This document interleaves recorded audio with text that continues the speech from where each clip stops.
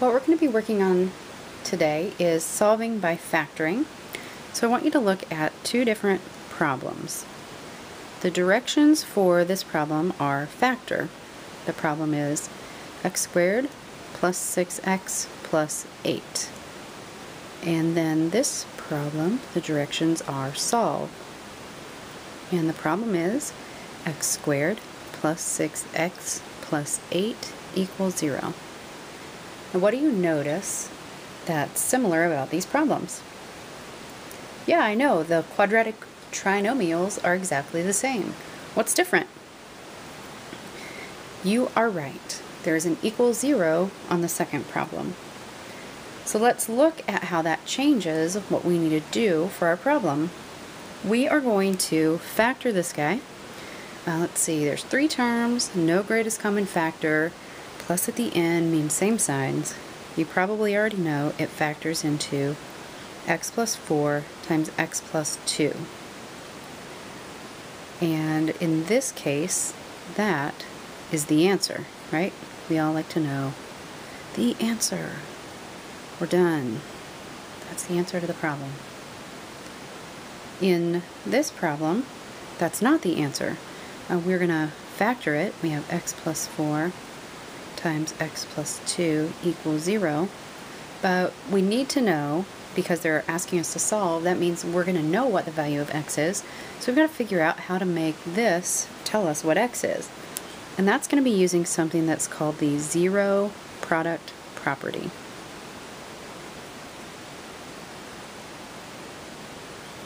The zero product property makes some good common sense if you think about it.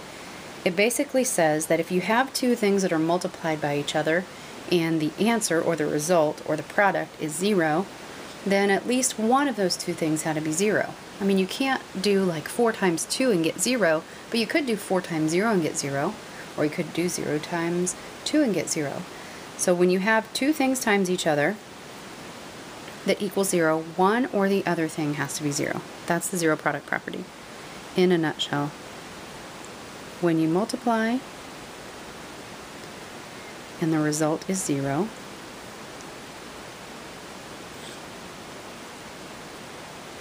then at least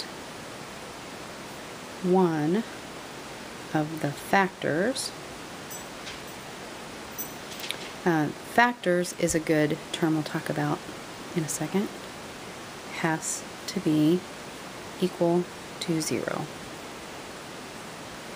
Factors in math means something that's multiplied. So when I have a multiplication that equals 0, that means at least one of the things that are multiplied has to be equal to 0. And that's exactly what I have here. I have two things times each other, and the result is 0. So the zero product property is going to help me solve this. Two things times each other equals 0 means that one of the two things, or the other of the two things, has to equal 0. So I get x plus 4 equals 0, or x plus 2 equals 0.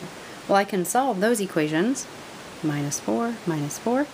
That gives me x equals negative 4, or minus 2, minus 2.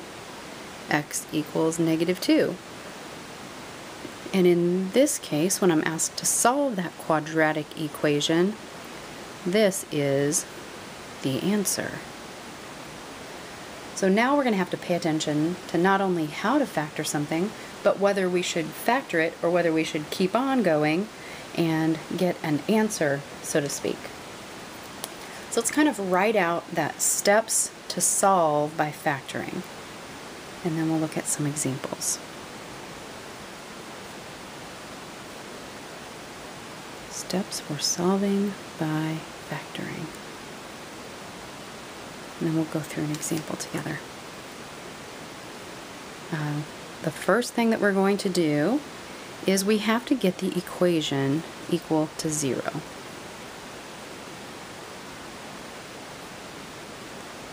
We also want to make sure there are no parentheses remaining. This is not usually a problem, but it's worth mentioning.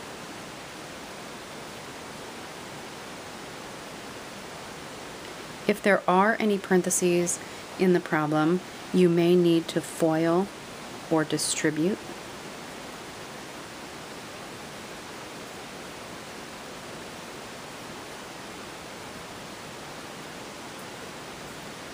Also, you want the terms in standard form. Standard form means that it starts from the highest exponent and works its way down to the constant term. After we have step 1 out of the way, the next step we're going to do is to factor. We've had lots and lots of practice with factoring, so hopefully that will not be too challenging. And then after we factor, normally we factor and then quit, but since we're solving, we are going to go a step further, and we are going to set each part is called a factor, that contains a variable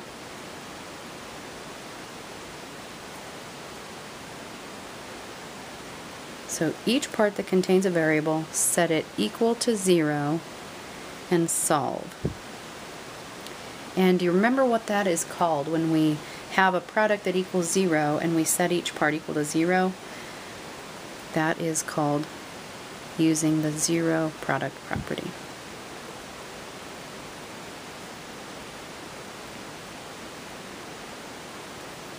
Okay, so let's look at an example,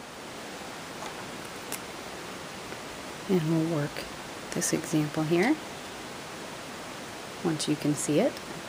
Let's start with 2x squared minus x equals 15. Step 1 says we have to get the equation equal to 0 and make sure there's no parentheses. Also, we want that in standard form. Since this is not equal to 0 yet, I'm going to go ahead and subtract 15 from both sides, which is going to leave me 2x squared minus x minus 15 equals 0. I don't have any parentheses, and this is in standard form because it goes from x squared to x to the constant term. So my next step is going to be to factor. To factor this quadratic trinomial, I'm looking to see if there's any greatest common factor, which there's not. And then I want to start with first times first is 2x squared. So I know my first spaces have to be 2x and x. Now the difference when I'm factoring here is I keep this equals to 0 as I go. And then my last times last is 15. So I could have 3 and 5 or 1 and 15. This sign at the end tells me my signs are going to be plus minus or minus plus. And I'm looking for the difference of the outsides and insides to be negative x when it's all said and done, because I need to get that middle term. So I try different combinations. Let's see, if I put 15 and 1, I'll have 15x and 2x, which won't give me negative x. If I put 3 here and 5 here, I'll have 3x and 10x. That won't work. If I put 5 here and 3 here, I'll have 6x and x. That is going to work. So let's see, what did I say? 5x. Put a 5 here and a 3 here, which gives me 5x for my inside terms and 6x for my outside terms. Since I need the difference between negative x, I better make the 6x the negative and the 5x the positive. So that'll be plus 5 here and minus 3 there. Okay. So now I have it factored, and then the last step is that I'm going to set each part, each factor that contains a variable equal to 0, and solve those factors. So solve those two equations. So I take 2x plus 5 equals 0, and I take my other parenthesis, x minus 3 equals 0, and I'm going to solve those. So subtract 5 from both sides, gives me 2x equals negative 5, and then divide both sides by 2, I get x equals negative 5 halves. Now, I like that answer just the way it is. It's a fraction. It's nice. I cannot simplify it any further. I'm just going to leave it. X equals negative 5 halves. Add 3 to both sides on this one. I get x equals 3.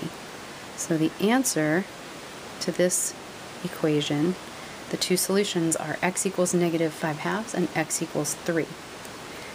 One way that you can double check is to take those values of x one at a time and substitute them into the original equation to check and make sure that you have the right solution. Now I want to give you a secret question that you need to work on to solve for class discussion. Let me pick one here. Here's a secret question. The secret question is 3x squared plus 35x equals 12.